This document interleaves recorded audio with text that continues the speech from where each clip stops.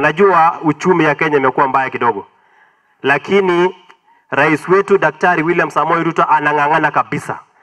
The government of William Samoei Ruto is working very hard to pay the debts. Lakini the agenda and the program of this government is being frustrated by the judiciary. Pale judiciary tumepata busy bodies ambao wanaenda pale wana injunct government programs. Tumepitia juzi mswada ya housing levy, tukiweka mambo ya privatization, tukiweka mambo mengine, lakini judiciary kupitia mtata wameenda kuinjunct all government bills, all government laws in judiciary.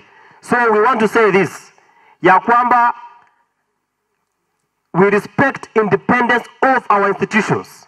We respect separation of powers, but we are also saying that there must be interdependence in our arms of government. So what we are saying is, we want the government to be given time to deliver on its promises. Mimi tu nawatia moyo ya kwamba hii serikali uchumi itaanza kuwa mzuri hapo mbele. Sisi tusipoteze matumaini. Waingereza wanasema you lose hope, you die. Hata ukililia serikali ati uchumi ni juu, ni ngumu, iko namna hii. Mama moja aliwahi lia huko Nyando wakati wa Kibaki. Akasema rais, akalia. Hiyo serikali ilienda kumsaidia? Hapana, hata ukilia hakuna mahali. Ile kitu nitakwambia wewe kama mwananchi. Ile shamba yako, tengeneza chakula, angalia watoto wako.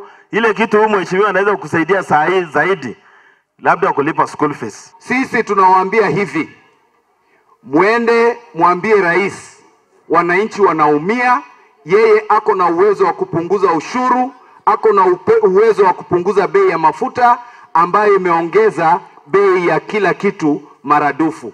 Apunguze uongo, apunguze ukabila na apunguze kiburi katika serikali yake. Na sisi ambao ni viongozi ambao tumechaguliwa na wananchi, tunamwambia rais awache kututisha. Ati anatuambia atatukata na ile suoda alipatiwa kule Kasarani. Gharama ya maisha imeenda juu sana Kenya. Lazima tufikirie vile wananchi gharama ya maisha itapungua. Ama nyinyi mko sawa? Gharama ya maisha imekuwa juu sana. Mimi nataka kusema hivi, Kenya iko na pesa mingi. Kuna shida of late imekuwa. Wizi imekuwa mingi. Kama rais anaweza angalia vile anaweza nyonga maneno kidogo, tuko na pesa ya kutosha Kenya.